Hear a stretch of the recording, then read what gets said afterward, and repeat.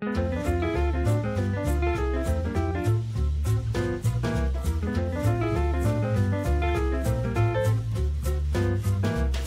everybody, and welcome to Taking Control, the ADHD podcast on True Story FM. I'm Pete Wright, and I'm here with Nikki Kinzer. Hello, everyone. Hello, Pete Wright. Hello, Nikki Kinzer. We are in a post-pandemic world, but I don't believe that.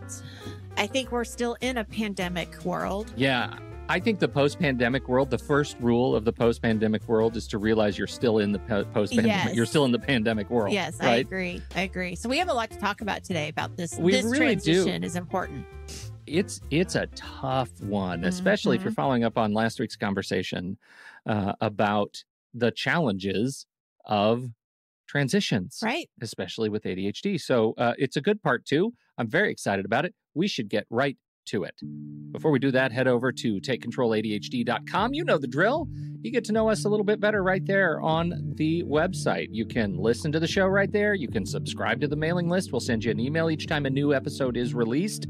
Or you can reach out to us on Facebook or Twitter at Take Control ADHD. If this show has ever touched you or helped you make a change in your life for the better with ADHD, we encourage you to visit patreon.com/the ADHD podcast.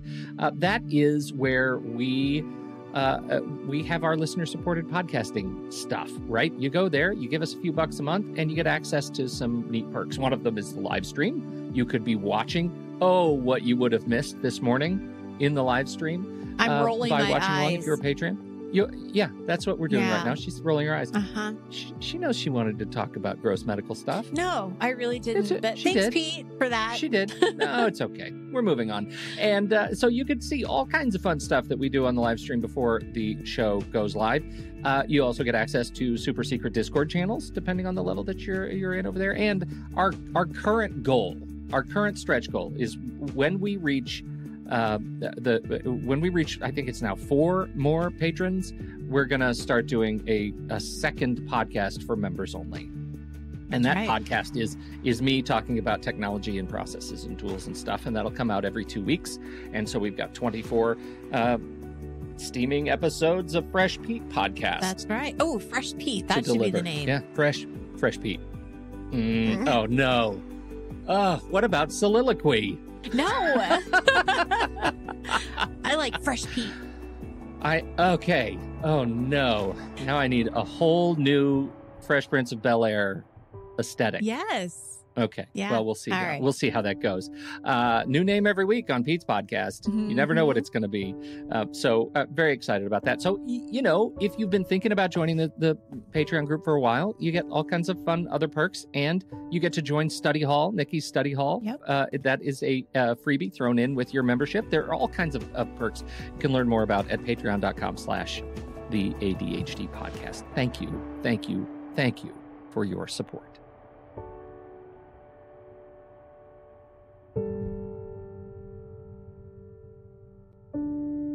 All right, so let me go ahead and set the stage around where I found the inspiration for this podcast. We are doing a series around transitions, and I was doing some research and looking for different kinds of transitions that we deal with.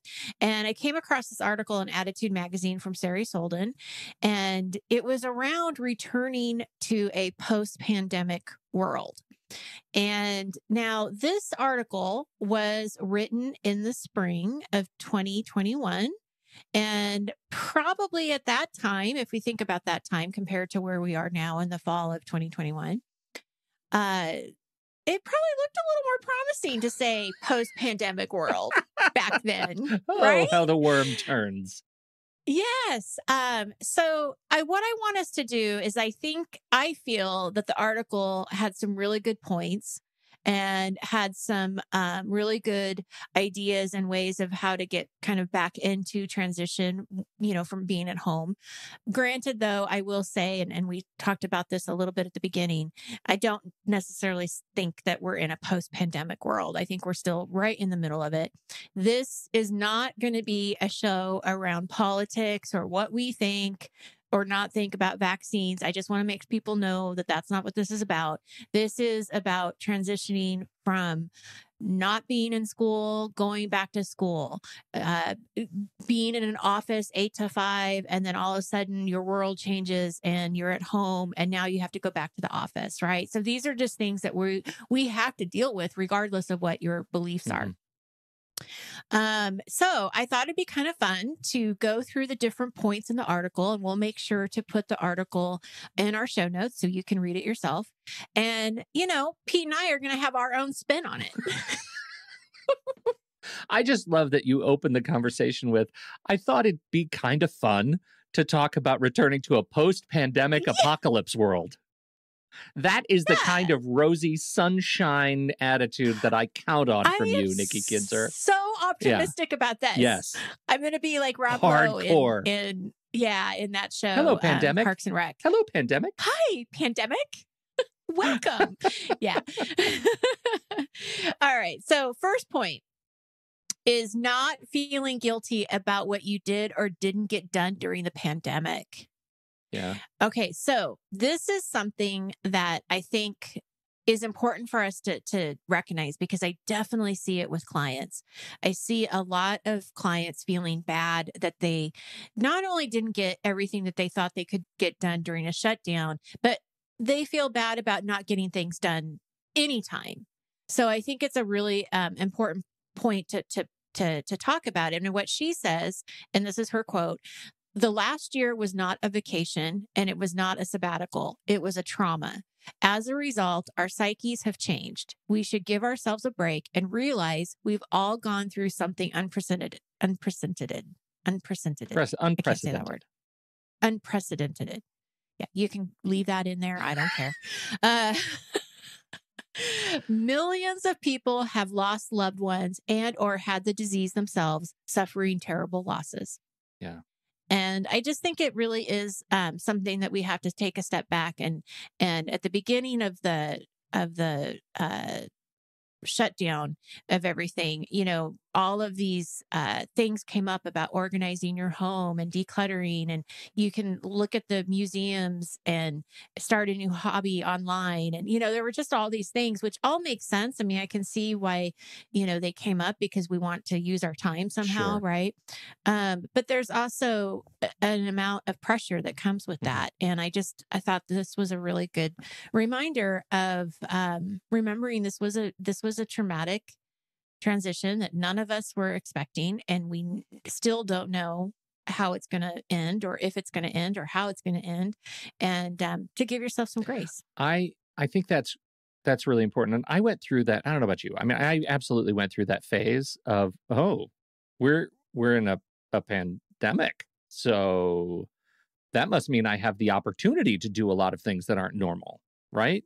And that, I feel like, again, in the eyes of past Sari Solden, writing this article some time ago, I think that's a thing that gets me thinking about not the things I've already given up on in the last 6 months, but the ways my habits have changed, my behaviors have changed day to day, that I'm terrified of not being able to shake again, going the other way. Right. Right. And I think a lot of people that I've been talking to are dealing with that, this whole experience of, oh my God, I don't want to change again. I'm scared of changing again. This was really hard change to make, and I'm not ready to change again. And, and so I think that's where I move from this initial point, which is, now it's not that I feel guilty anymore about the things I didn't get done, because I've already felt guilty about those things. And now I feel guilty about my anticipated level of engagement in whatever comes next, because I'm exhausted. Right?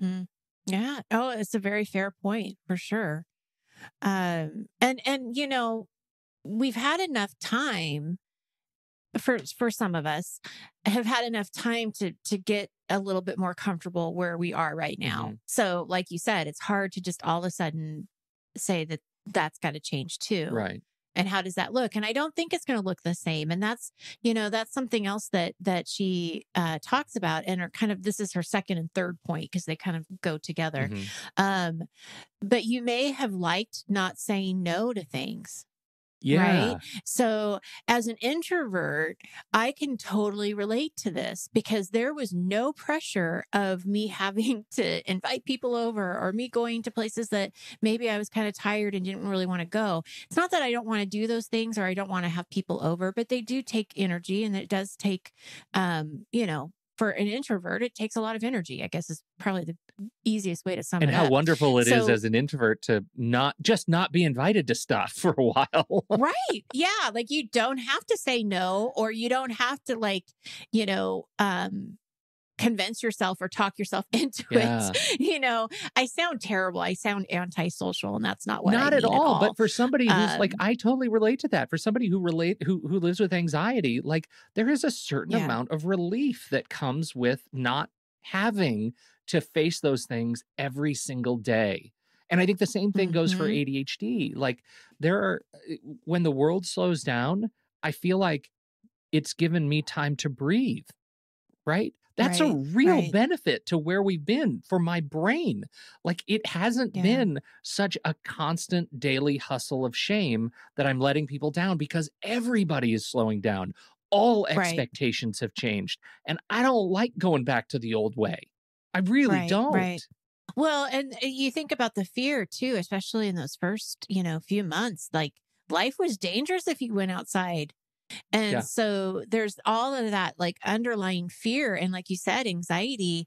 And I don't think it's easy to just forget about that. I mean, I don't know if I'm ever going to necessarily go into a place where there's a lot of people and not think about who's got what, and do I need to wash my Yeah. hands? I mean, everybody's psyche is going to be a little bit different after this experience.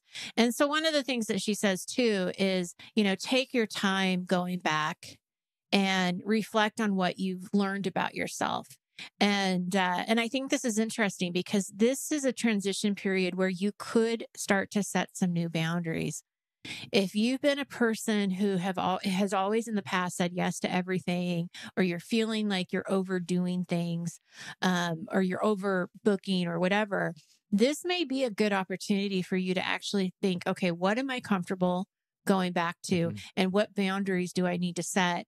Not just because of COVID, but just because I want to live a happier life that's more Yeah. balanced. And this goes back to what we were just talking about. Like when the world slows down, it gives you an opportunity to reflect on exactly those things and take back some control in your life where you may have felt hmm it had been taken from you without hmm having the expectation of of immediacy to it, right? You don't have the Right. pressure of, oh my God, they need an answer right now. You can really stop and Yeah. say, what happens if I do say no to this thing? Right? hmm I can hmm play out that drama a little bit and see if I can make sense of what best case, worst case scenarios are for me in this scenario, like not going to this outdoor work picnic where people are maybe less conservative than you are in terms of social distancing and hmm mass, or maybe you want to be less conservative yourself and maybe you want to find those engagements where you don't have to worry about those pressures. So I think on Right. both sides, just having a chance to breathe is important and taking it. hmm okay. So her fourth point was, what are the new rituals that you might want to keep? Which again goes back into boundaries. But what were some of the things that you found in the last year that really helped you, and that either helped you in some way of dealing with the pandemic, but also just made life easier. And I got to tell you, one thing for me for sure is online grocery shopping. Never did it Yeah. before. Started doing it during the pandemic, and now I can't imagine ever not doing it. Yeah. It is so Well, so convenient. convenient. Do you do the pickup or the delivery? I do the Yeah. pickup. So I'll order it all online and then I go to the store and sit in one of those Yep. little parking lots or parking spots that are just for this. And then they come out and bring it out to That's me. our standard too, and it's pretty amazing. Occasionally, we'll run in and get something, but Sure. it's pretty rare these days. And I think we are more strategic and better planned in terms of our meal planning Mm-hmm. because we're doing it so Mm-hmm. conscientiously at home, like ordering the things that we need for the meals and not over exuberantly buying because we were hungry. So our grocery Right. bill's also gone down a little bit as a result of it. Exactly. So Yeah. Well, and I mean, that's the other thing that people might find is that because they cooked more at home, that maybe they'll cook more at home now too, going yeah, forward, you know? So there's a lot of things that, again, kind of looking at what can you take out of the experience that was positive. I mean, what helps you? And then I think it's also, coming back to when are you comfortable to start kind of pushing out of that comfort zone a little yeah, bit and thinking about intentionally, who do you want to see? What places did you miss the most? And make those things count because it's important to you and because you're still, a little yeah. uncomfortable. So we want to make sure that you're thinking about, what you're doing. And I'll tell you, for me personally, and I'm sure everybody else, a lot of people will feel this way too, that connection of seeing people in person, it's so important for us humans to have that and to be able to give your loved ones a hug and to be able to see them in person and see all of them, not just their headshot. Yeah. So I really encourage you to think about that because it does definitely help you with your spirit and your soul and being able to get past some of the things that you probably are grieving about with what may have been lost. So I feel like we've changed our expectations of socialization. And, for example, there's a wonderful new food cart area in our side of town. And Portland is kind of known for its food cart culture. And yeah, right. downtown has always had, a lot of wonderful food carts. But out in the burbs where we are, like it's not been a No, thing. yeah. And there are some wonderful food truck like collectives. They actually, there's one's called the Food Truck Cartel that's in our area. And there are probably 30 food trucks that are all around a patio area that has been great. And those kinds of things, like taking advantage of those for quick outdoor meals, lots of variety, so we can start to re-socialize and Hmm. remember that, oh, I do, like, as much as Zoom has been great, I do need human beings. I Right, do right. need even to be in Even as proximity. an Yeah, introvert, we need human probably beings. more as an introvert, we need human, you know what I mean? Probably. Yeah. So Yeah, I feel absolutely. like that has been really, really powerful. I was surprised at how I didn't want to stick to delivery for groceries and for food, DoorDash, all those kinds of things after the first few months of the pandemic, right? Like Mm-hmm. I was one of those. Like I wanted to leave flowers for my delivery people. I wanted to like No, for sure. I was Yeah. an enthusiastic tipper, and that experience has. I feel like it became a little bit stressful because it's more expensive, right? It's in some cases Sure. substantially more expensive, but also I realized not getting in the car and driving around and picking up things when I need them, doing takeout for meals or doing the grocery pickup, that was causing additional stress for me. It was making me feel really cooped up. So taking advantage Yeah. of any opportunity to get me out of the house and being more intentional about, maybe I'm going to drive to Forest Park downtown or on the west side to actually get a walk in this afternoon. Something that encourages me to move it was really big. Hmm. The other thing that I did take on, oh, man, I'm an Apple Fitness Plus guy. You know Yeah. about Apple Fitness Plus with the watch? No. It's this new Mm-mm. thing they started, I don't know, it's been a year probably. And it's if you have an Apple Watch, you get and you have the service, which is a couple bucks a month, but it's included in like their Apple One kind of main account, which we do. And you can start a workout with a live trainer, and they have this raft of live trainers and everything from high intensity workouts to yoga to all this stuff. I'd never done yoga, and I've been doing yoga for a year. And I got to say, it might be Nice. against the spirit of, yoga to say this, but I'm getting pretty good at it. Yeah, Uh, you're a yogi, I'm right? kind of jamming on yoga stuff now, and That's great. Good for that has you. been something that I never, ever, ever would have tried were it not Right. for, that sort of behavior change for the pandemic. So I'm Yeah, trying really yeah. hard to think about those silver linings of change in my life that aren't Right. stressful, right? That Mm-hmm. are Mm-hmm. that where I can actually observably live in this new skin as a result of Mm-hmm. post pandemic or pre Mm-hmm. post pandemic. Mm-hmm. I think that one of the biggest things that I've taken away is giving up control. Mm. Just coming to terms with not being able to predict anything. How does that manifest for you around the house? In your relationship with your husband or with your kids, like how has that changed for you locally, like in your microculture? I think it gives me a lot more compassion and grace with my family, because especially with my kids, because I think anyone who's a parent during this time, we saw what it did to our children, and I saw the depression and the anxiety and the things that were not good for their mental health.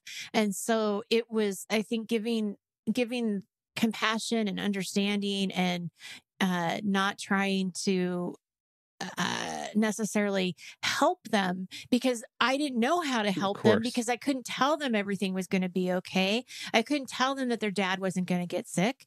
I couldn't, and so it was just being with them, and being and having as a parent to say, I don't know. Okay. You just like, I feel like I'm going to start crying right now because that hits me so close to home.